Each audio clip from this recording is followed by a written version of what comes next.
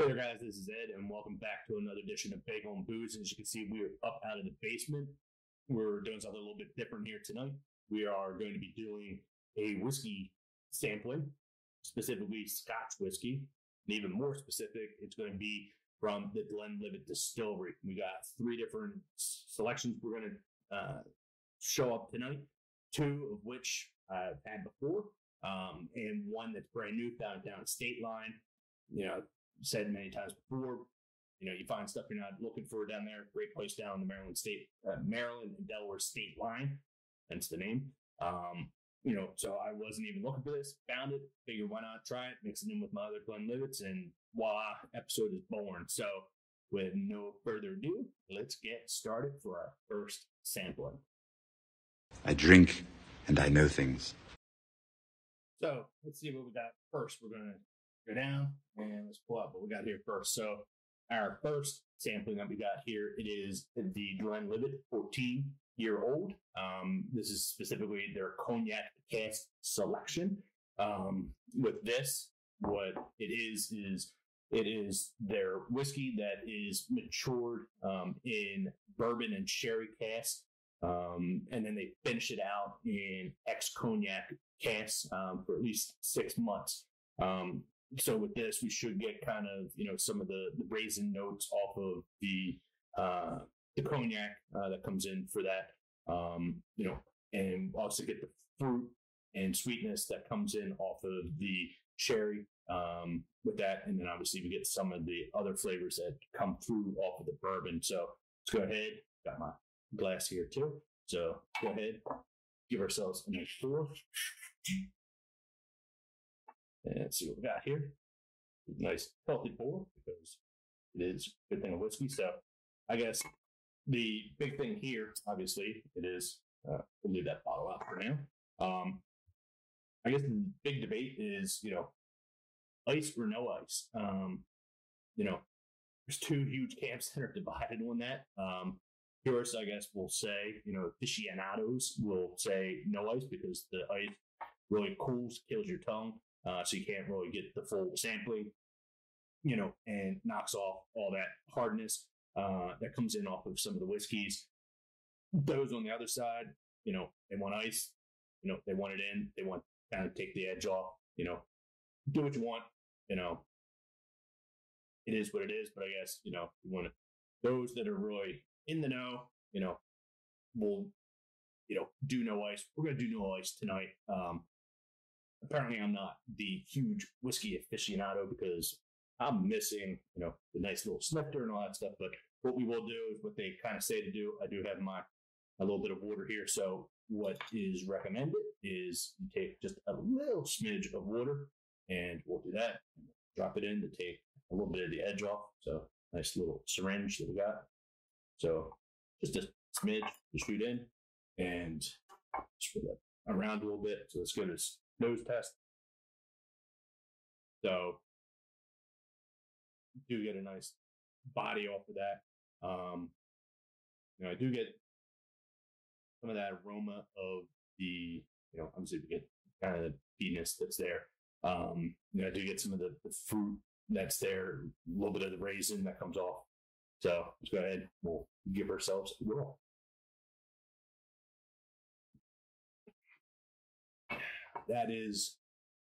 That's smooth, nice and smooth. Got a little bit of heat on the backside that comes in off of that. So I feel like kind of burning down, going down, not burning, but the warmness of, going down. So it definitely is a nice smooth finish to it. Doesn't really have that hard edge that you get for some of the whiskeys. Nice full robustness that comes in off of that. Nice, good, rich color that we've got. You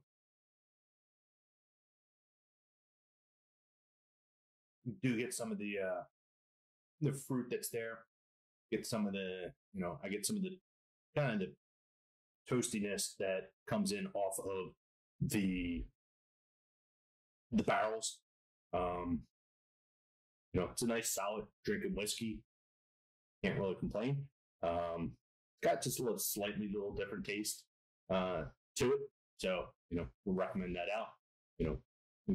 Finish that up. So let's finish off our first glass and finish it up, and then we'll kind of move into our next one. So we'll kind of mix them up and see who's going what and where.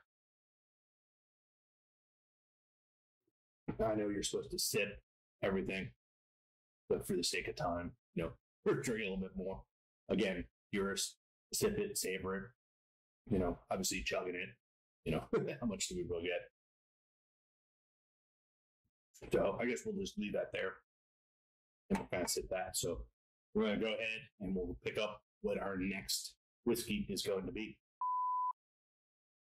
Okay, guys, we're back. So we're going to cleanse out the power a little bit so we can go ahead and get our next bottle that we got. So let's see what we got down here in the whiskey drawer. No, I don't have a drawer of whiskey. We got cool. Just a place to store them. So what we got here is not a failure to communicate, but what we have here is another one. This is another kind of off one that you're going to get from the Glenlivet. Pardon me. This one is going to be their Glenlivet Caribbean Reserve. Again, this is another barrel finish that we have off of this. This one, where that one was cognac and cherry and bourbon. This one, as you can guess, surprise, surprise, is held in Caribbean rum. Yet another glass. We want to keep it, separate because I still have a little bit in the other one. So we'll go ahead and pop this guy.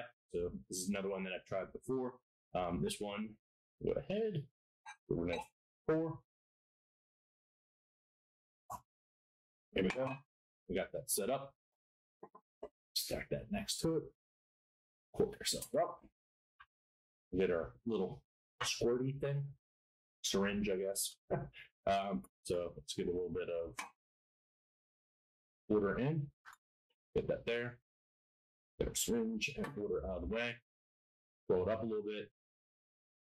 So this one definitely, there's compared to the already forgot the stupid thing. The 14-year-old. This is definitely more of a fruit tone from the nose that get off on this. I don't really get as much of the oakiness that it had and such for the old one. I'll tell you right now, I am not a whiskey aficionado, so if I'm not using the right terms, don't hold them against me. I'm just a guy here drinking whiskey, giving you my review of it. So, let's go ahead and drink it while we're doing it.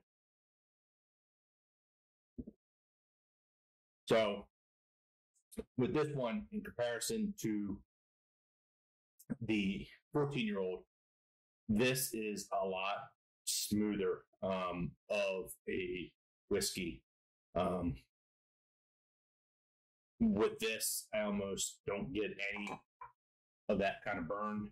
We'll get a little bit more in here. Diluted a little too much, a little too quick on the syringe. So go ahead, just to double check. We already got a base of water that's in there. So,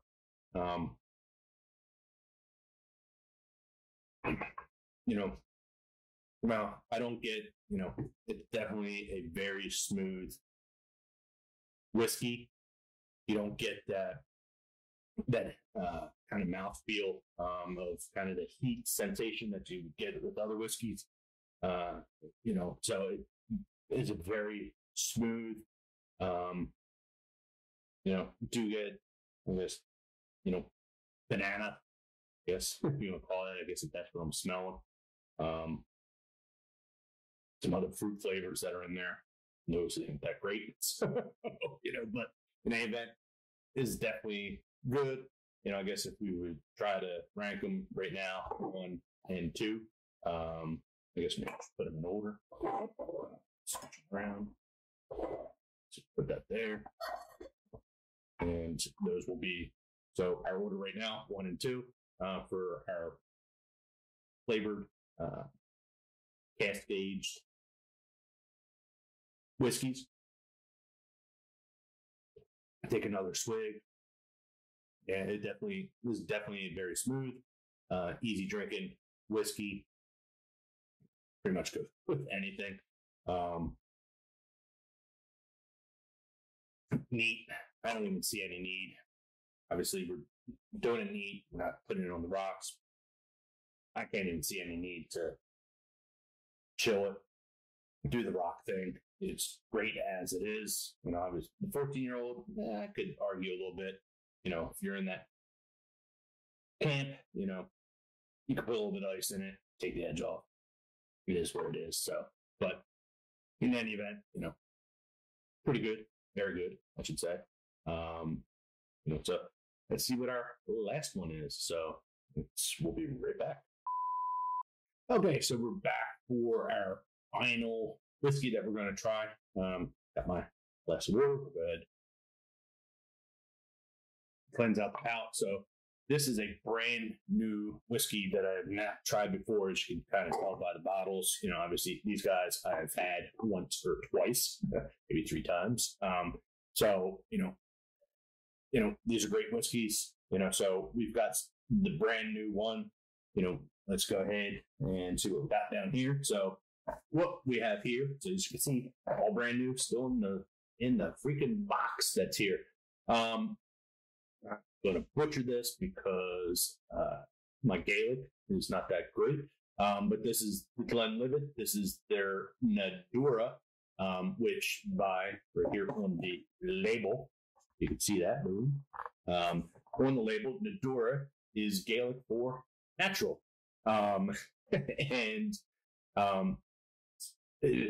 So this is, like I said, this one's brand new to me. Don't know anything about it. So, you know, just reading off of what we've got here. My glass is a little bit bad. It's Nàdurra. It's natural. So what they're saying is that it uses the traditional 19th century production methods to create inventive and original whiskeys. And this one, it is, as we read from the bottle, this is bottled and released in small batches with no chill filtration. Matured in first fill Oloroso sherry cask. Probably butchering that. Oloroso. Take too many O's. Oloroso. There we go. So these are the Oloroso sherry casks, and they come from the Spanish region of Jerez, spelled Jerez. Don't sound like it, but, you know, again, my Spanish ain't that great. So I think that's how you spell it. So apologies if I'm butchering that region's name, but as far as I can tell, it's correct. So, and, you know, what they're telling us is that it is coming off of sherry soaked wood. I'm talking too much with everything, but it's coming in off of the sherry soaked wood. We're going to get, you know, again, those dried fruit flavors, and we're going to get some spice that comes out of the sherry, you know, and it's coming in. So let's see what we got inside of here. So open it up, expect a little something on the top. There we go. Standard, you know, setup of the bottle. Not too bad of a box. Tasting notes, bright gold, obviously, like everything else. Nose, they're telling us it is a medley of dried fruit aromas, raisins, and apricots with gentle notes of cinnamon and licorice. Palate is smooth and creamy with a fruitiness of spicy orange marmalade and hints of rich dark chocolate. You know, we'll see what it is. This was just bottled about a year ago in April 21. So let's see. Do I need my, nope, I do not need, just pull top off. So I might need my opener. Get rid of that there. There we go. Got one more glass. Got around. Get a glass. Get our water syringe. Get that guy ready. So let's go ahead and crack this guy open.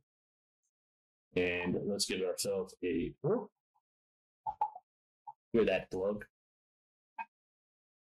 Didn't have that in the other ones because we drank some, a little, a lot. So let's go ahead, set that up there. Go ahead and give us our shot of water. swirl it around a little bit. So I definitely get a lot more nose than I did off of the Caribbean. Almost about the same, not more than the 14-year-old. Yeah, it definitely. This one is kind of hitting you right in the nose. You get our nose in there. Yeah, I get some of the fruit. Yeah.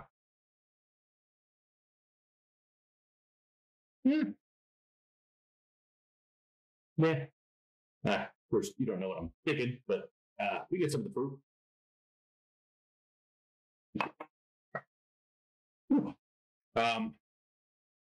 That definitely has a lot more. I guess I should probably did that one after the 14-year-old. So it definitely has more mouthfeel than the Caribbean.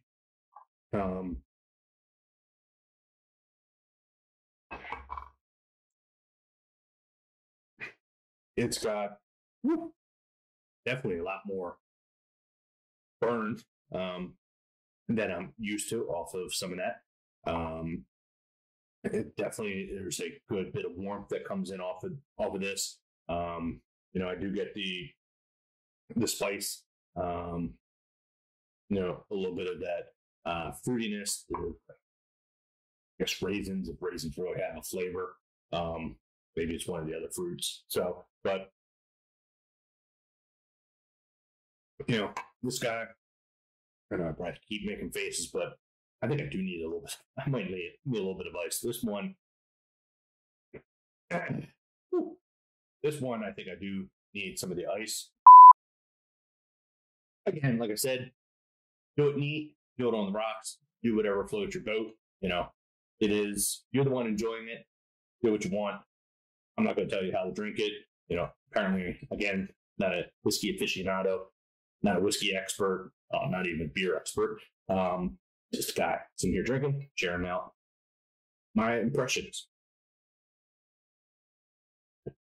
So, yeah, throwing the ice in definitely takes an edge off.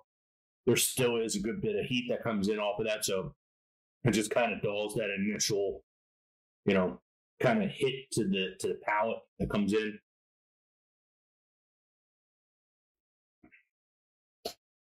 I guess in the grand scheme of things, it's good. Do like it. I don't know. I guess if I were ranking, I don't know. I guess I would probably keep it in the order that I got. First, second, third. Definitely, as we said before, very smooth, not a lot of burn. I guess I'm one of the people that don't want that. I like a little bit, but not too intense. The 14-year-old, it's got a good mouthfeel that comes in off of it. A little bit of, that the oakiness, the fruit that comes in off of the sherry and the cognac and the bourbon. The Nàdurra, I guess because it is different style, it is that, I already forgot, that they're doing. It is the no chill filtration. It is trying to do it in that natural, original style of distilling. So obviously it gives us a slightly different taste and palate off of the 14-year-old. They tell you to pair this with spicy jambalaya. I don't know. I guess that works. Whatever. So pretty good. Again, I wouldn't put it, above. It kind of is right on par with the 14-year-old. It's a mix. It's not bad. Not going to kick it out. Obviously I'll continue to drink it, mix it in with everything else that's here. So hopefully we gave you a little bit of a taste of some other whiskeys that you wouldn't necessarily have tried. Just cleanse my palate a little bit. Still have some 14-year-old. Yeah. Palate cleanse.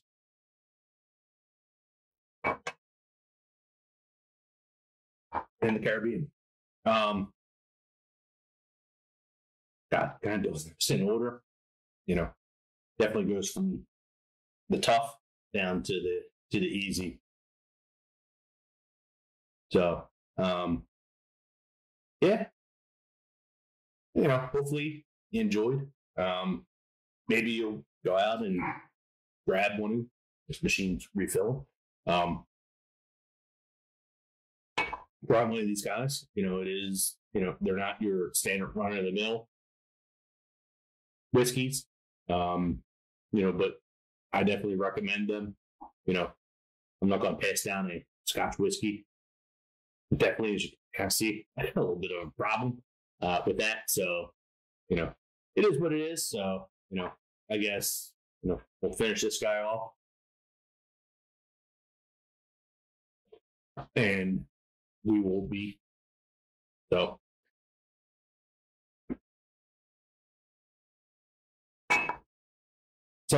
with that, finish that off. I'm finished. We're finished. And we will catch you later. Thanks, guys.